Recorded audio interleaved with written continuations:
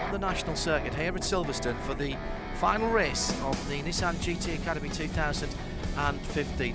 Yeah, look, to be here at Nissan Motorsport is it's definitely starting to sink in a little bit that this is going to be my new life. Oh, I'm going to try and get in. This is just awesome. Australian Matt Simmons down in the Australian yellow number 5 car to pole position, and they are off and running.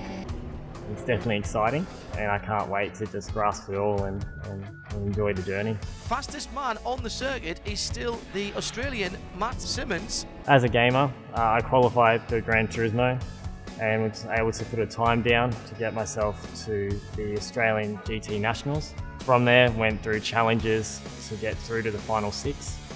Matthew Simmons is going to the UK. Come on up, Matthew.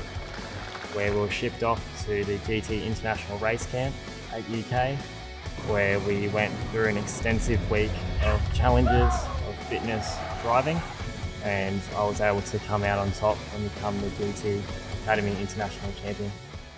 Your life is about to change forever. Ladies and gentlemen, the winner of the 2015 GT Academy is Matthew Simmons from Australia.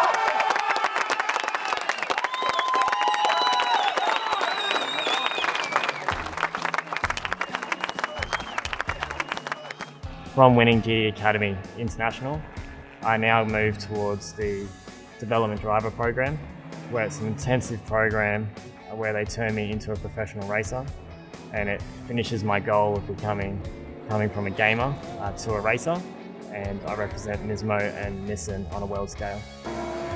The innovation with this whole program is what got me involved, because what gets every young kid and their dreams. You know, they don't have the upbringing of being able to race in karts and go up the more, I guess, conventional, traditional way.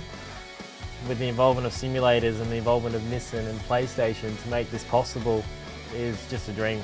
It's just a dream. Going from being a postie to a professional race car driver, it's quite surreal. I never thought that I'd be upgrading from my career van to a GTR GT3, which a lot of my work colleagues are quite jealous about. Feels natural, like I've always wanted to be here before, but this is surreal.